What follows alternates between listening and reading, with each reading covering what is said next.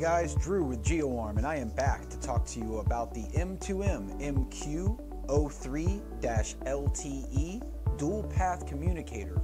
And this is how you're going to get it wired to the DSC PC1616, 1832, or 1864 panels.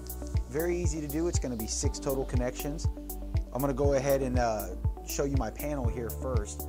This is completely powered down. There's no battery. I've unplugged it from the wall, so there is no power currently to this panel. This is how your panel needs to be as well. Make sure it's completely powered down before doing anything. Now the next thing I'm going to show you is on the communicator itself. I have went ahead and I've already pre-wired this. So you'll see 4 connections that I've made at the very top. Red is going to be going to plus, black to minus, green to DAT1, and white or yellow or whatever color it is that you have to DAT2. By the way, you will need 2 lengths of 18 to 22 gauge 4 or 2 conductor wire. This one is a 4 conductor strip and this one is a 2. You're going to need 6 connections back to the panel, so however you do it, it's up to you.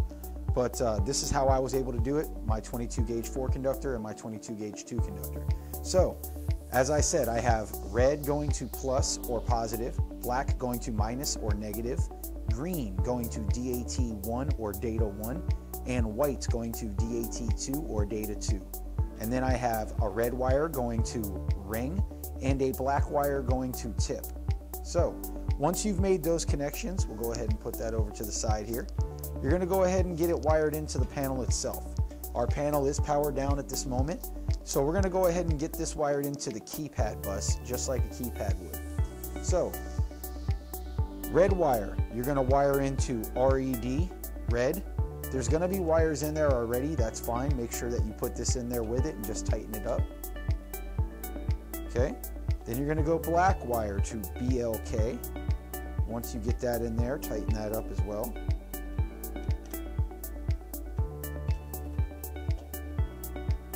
Okay, once that's in there, you're going to move on to the white or yellow wire, whichever it is in your strand, and that's going to go to YEL.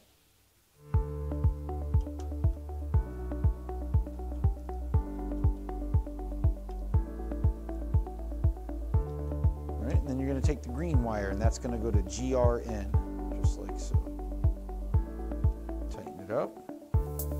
Okay, once you have those connections in place, we're going to move on to our phone terminals, which is this strip of 2 conductor.